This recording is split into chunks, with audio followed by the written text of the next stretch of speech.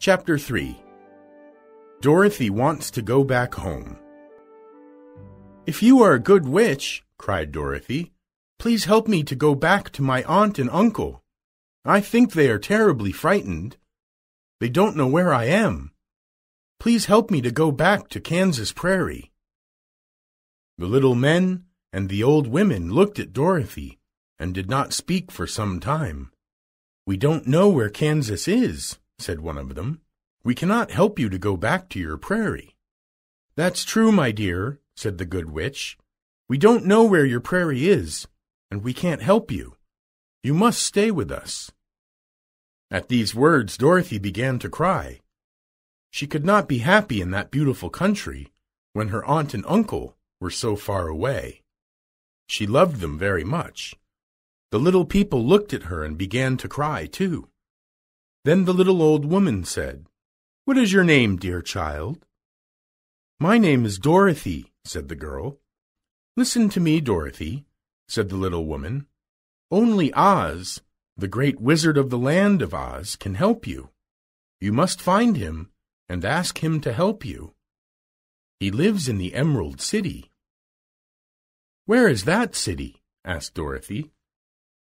"It's in the middle of the land of Oz, and the wizard is the ruler of the Emerald City," said the little old woman.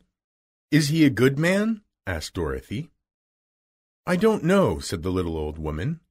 "I only know that he is a good wizard."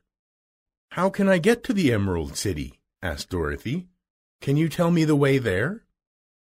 "You must walk all the way there," said the old woman. "It is a long way, and it is full of dangers."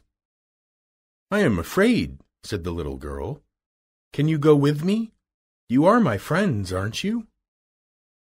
"Yes, we are your friends," said the good witch, "but we cannot go with you, I am sorry to say." "But take these shoes, my dear."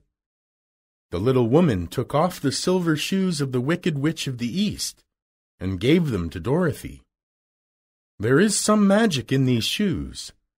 I don't know what magic, but I hope it will help you." Dorothy took the shoes of the Wicked Witch of the East and put them on. "Now I must leave you," said the kind little woman. "I hope you will find the Emerald City and the Wizard of the Land of Oz. The road to the Emerald City is made of yellow brick. You must walk along that road. And don't be afraid of the wizard. Tell him your story, and he will help you to go back to your aunt and uncle. Goodbye, my dear." The witch turned around on her left foot 3 times and disappeared. The 3 old munchkins said goodbye to Dorothy and walked away.